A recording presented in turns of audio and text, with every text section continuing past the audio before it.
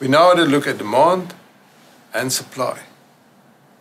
And before we go on, I think we need to just restate the question and re-ask the question, why are we working with demand and supply? Yes, we want to explain the role of prices in the market economy. How are prices formed? In this section, we're going to define market equilibrium. We're going to look at the concept of excess supply and excess demand. And we're going to explain how equilibrium in the market is reached.